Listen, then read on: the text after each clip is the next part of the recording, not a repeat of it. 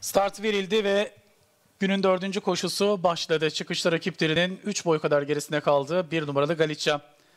Yarışa iyi başlayıp liderliği alan 4 numaralı Yiğitoğlu aradaki farkı 1 boya kadar çıkarmıştık. 12 numaralı Mikser ve 8 numaralı Zafer tempolarını artıran safkanlar. Şimdi orta kulvardan gelip 12 numaralı Mikser koşu liderliğini aldığı gibi yarım boy kadar da öne geçti. İkincilikte 8 numaralı Zafer temposunu yükseltti.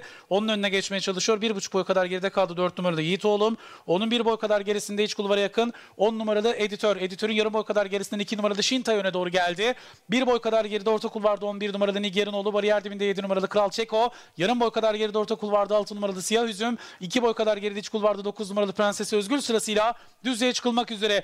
Liderliği 8 numaralı Zafer alıp fark 1 boya kadar çıkardı. İçeriden 12 numaralı Mikser'in 1,5 boy kadar geriden orta kulvardan 7 numaralı Kral Çeko'nun bariyer dibinden 6 numaralı Siyah Üzüm'ün gerilerden 4 numaralı Yiğitoğlu ve dışarıdan 10 numaralı Editör'ün ataklarıyla son 200 metreye gelirken orta kulvardan gelen 7 numaralı Kral Çeko liderliği bu kez aldı. Farkı da 1 boya kadar çıkardı. 8 numaralı Zafer tazeliyor. İçeriden 12 numaralı Mikser'in gayretleri var ancak son 100 metrede 7 numaralı Kral Çeko farkı artırarak önde girmeyi başardı. 4 boy farkla 7 numaralı Kral Çeko kazandı.